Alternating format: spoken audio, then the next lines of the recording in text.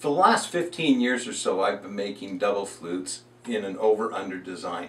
I think it makes a lot of sense using an over-under design because the flute balance is really easy. I can put the flute right there and it just balances super easy.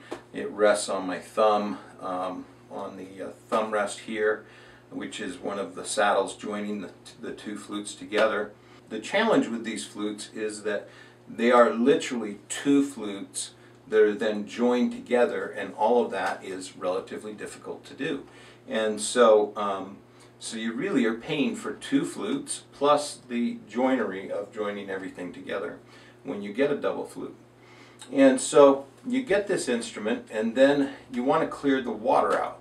How do you clear the water out of this? Because this is a very complex air passage through this mouthpiece. And so in the past I would tell people to slide their totems up, hold their flute up like this, and blow really hard and blast as much water as they could up and out of the flute. And then leave the totems off and let the flute dry out so that they didn't have any compromised glue joints and things. However, in the back of my mind, I've always been thinking there's got to be a way of making this flute so that it's easy for people to clean it, so that it's easy for it to dry out and for all the parts to dry and the joints not to ever get compromised. So I came up with an idea, and then using the same sort of designs that I use in my Easy Clean bass flutes, I've got a set of O-rings that are greased up real well, and they then go right into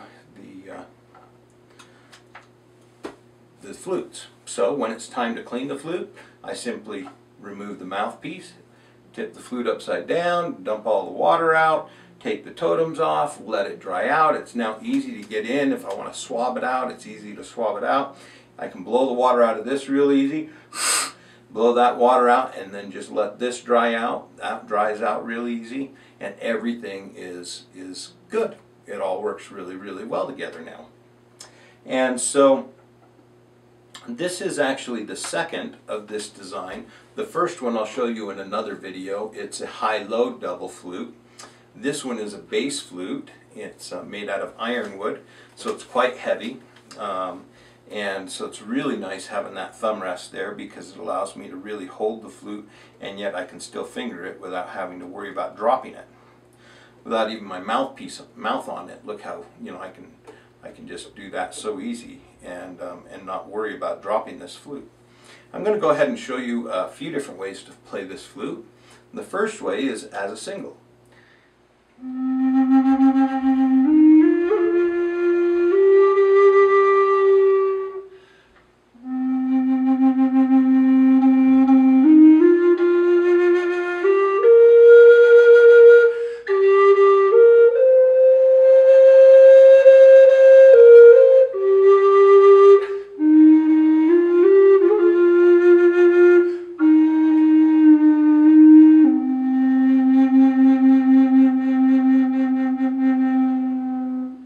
So that's the first way I can play it, is just as a single.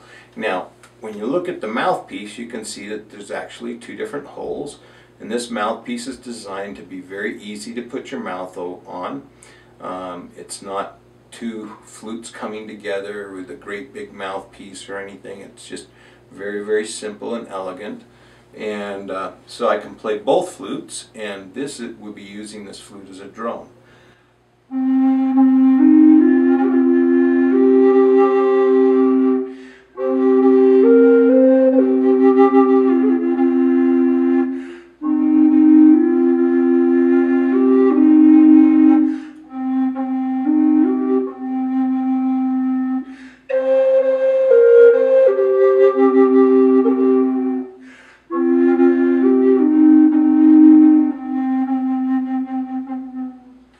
Just awesome sounding, right?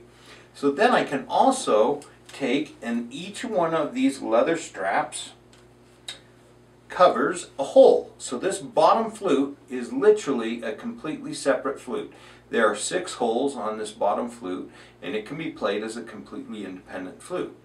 Now if I just uncover one hole on the bottom, I can then have a flute that I drone with in a totally different note.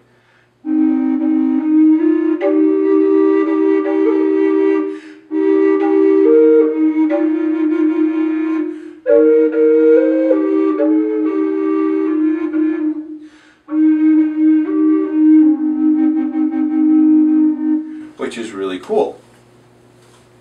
I have a couple of favorite ones that I like droning with. This is a really fun, when I have two holes uncovered on the bottom, playing Amazing Grace is really fun drone this way.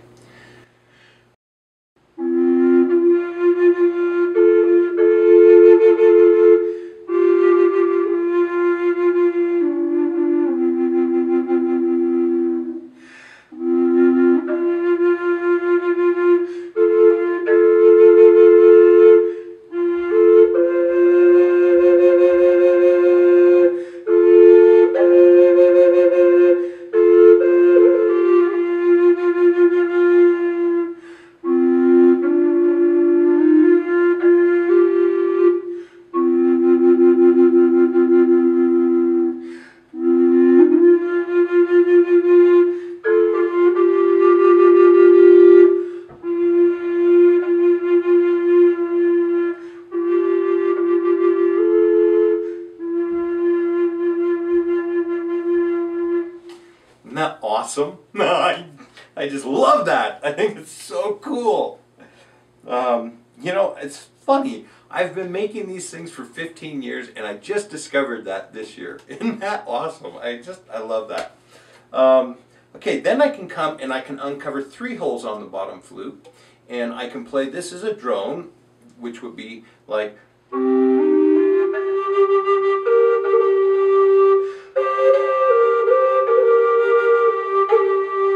So I can play like that, or I can move my bottom hand to the bottom flute, leaving my top hand on the top flute.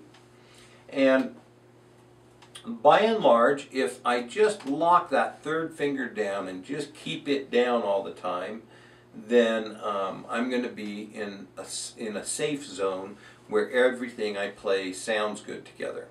And so, you know, just like normal, I lift, lift, lift. Those would be the scales for the bottom hole. Just lift, lift, lift. I don't want to go into anything funky, you know, where I maybe lift the middle finger or these 2 fingers, but just lift from the bottom, and then on the top, lift, lift. And so those are the basic notes that I'm going to have available to play with right now.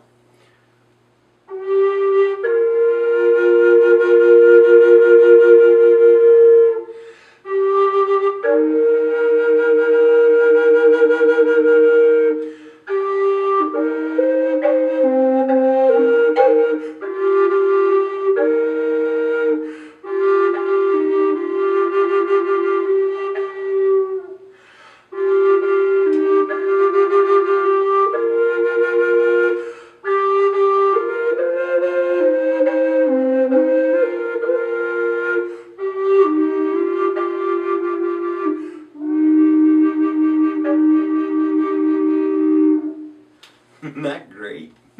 So fun! So that's playing it as a double flute. Now, some of you are going to be like, oh my gosh, that's just too complicated. And so what I'll recommend that you do is try doing this kind of thing.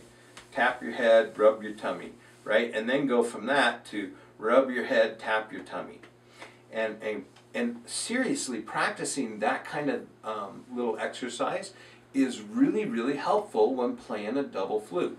What it forces you to do is it forces you to kind of split your mind into 2 parts and to think about 2 different things at the same time. And that exercise, for me, that exercise was really helpful in getting better and better at playing a double flute. And so, anyways, they're a lot of fun. I'm sure there's many, many more ways to play them than I've learned yet, and I look forward to hearing what you guys create with your double flutes. Oh, I better clean this now. Oh yeah, it's easy.